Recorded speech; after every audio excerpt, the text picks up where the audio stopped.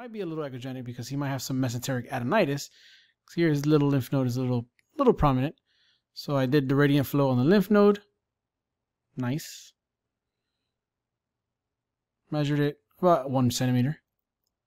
And then a couple of the smaller lymph nodes. And then you can start seeing the appendix right there with a 24 megahertz transducer. Again, 24 megahertz. It's crazy. So dual with compression. See how much it compresses down to 3 millimeters. Again, this is psoas muscle. And here you see the appendix. And sometimes the appendixes are pretty long, so I like to show it in segments. If I can't get it all in one image. Iliac artery, iliac vein, psoas muscle. And then you can see the appendix draping over the iliacs. Here you see a good section of it. And then finally the tip. Right there, and then transverse to the end, and then that's it. I found his quick. Here's the appendix. Here's the iliac artery. See, it's tiny, it looks normal. That's it in sagittal. This is with a 9 megahertz transducer. Bladder. And then he had some diarrheal symptoms, so I happened to go onto the left side, and his descending colon was very thickened. So this is the colon right here. You can see it's pretty thickened. About almost 7 millimeters in thickness. And then this is sagittal. So here you can see about the sigmoid colon region. Below this is the bladder here. Below this would be the rectum. So sigmoid colon and descending colon, very thick. So no real hyperemia. Sometimes with patients with Crohn's will have hyperemia and a lot of fat stranding. And this is with the 24 megahertz transducer. You can see that line, which we're kind of seeing here, which somebody will see that and like, oh my God, is there like, ascariasis or something like that? But no, it was just the actual serosal lining of the bowel. That's just very echogenic. So again, 24 megahertz transducer and some fat edema next to the bowel. So here, a tiny bit of free fluid. Again, bladder. And then this is a panoramic. And here you can see the external and internal oblique and transversus abdominis muscle. And you see the entire length of the thickened bowel. Oh, and then the left kidney up here, of course. I like to do panoramics a lot. Okay, next case is another appendix. Sorry guys, I do a lot of appendices. So yeah, again, right upper quadrant, gallbladder. Many times as I do the appendix with the linear, I just start with the linear. If they're slender, if they're a little bit bigger, I'll start with the curve. But almost every time I'll start with the linear because you can see there's just limited images of the gallbladder and right kidney. Right? And then transverse, and then go down to the source of the pain. There's thickened, a little bit of hyperemia. Again, psoas muscle here. Non-compressible. You can't see it over here, but it's 0.98, so about 1 centimeter. Oh, here you can see it, 0.98 centimeters. So 9.8 millimeters.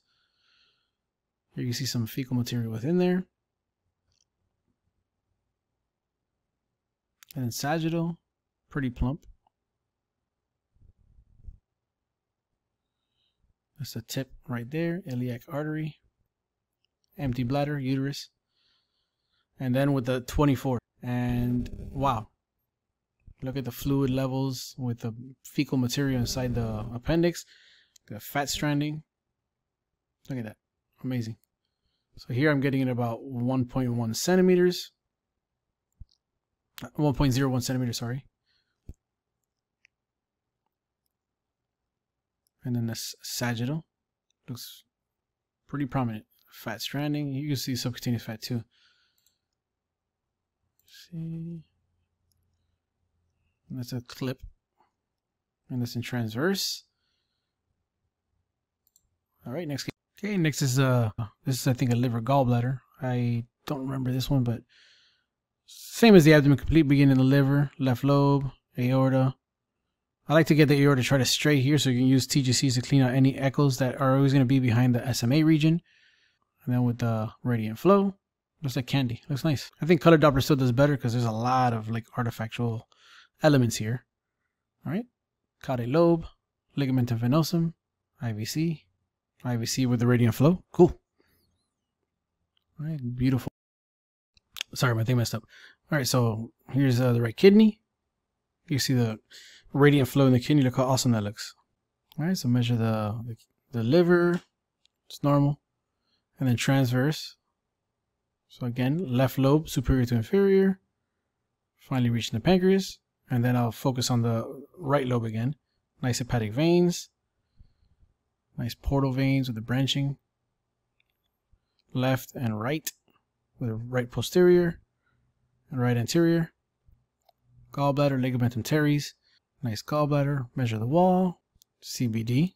Portal vein with the hepatic artery with the radiant flow. A little bit of IVC too.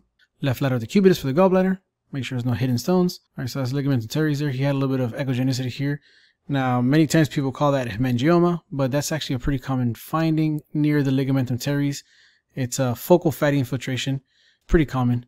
But a lot of people misdiagnose that as a hemangioma. You see there's like no flow at all. So this is my pancreas protocol. So luckily it's not an appendix. So I begin in the epigastrium, pancreas transverse. You got the little bit of uncinate process, head, body. Some of the tail there with some shadowing of bowel gas. More of the tail there with color. Try to get every angle I can to get more of the tail. Here you can see the left kidney.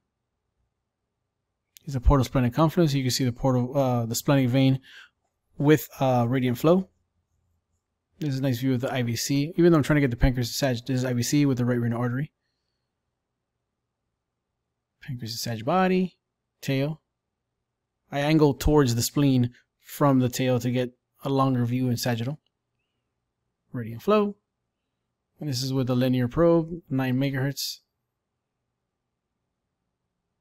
Pretty much repeating the same thing. Patient can drink water. You can have them fill their stomach up completely, and you get a good view of the pancreas as well.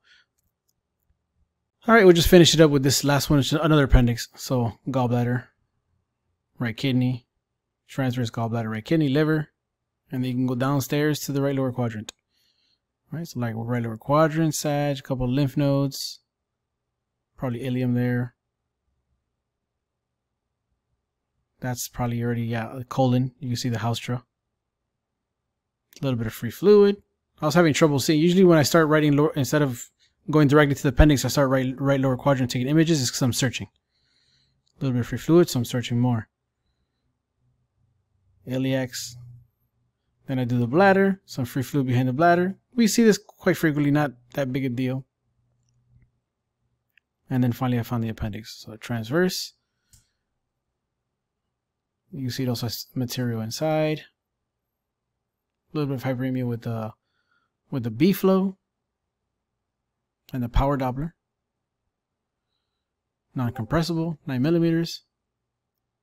Wall thickening for sure, greater than 2 millimeters. Hyperemia. And then that's the tip of it in sagittal.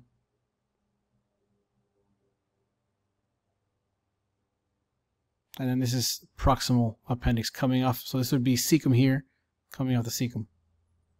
Hyperemia, and then with the 24 megahertz transducer. Look at that. One thing for sure, these very high megahertz transducers make everything huge. So here's your appendix. That's the wall there. You see the material inside. Hyperemia, fat stranding, looks like thyroid. See this clip. The transverse. And then sagittal, look at that. Look at the layers of the bowel, the 5 layers. What we call the gut signature. That's just cool.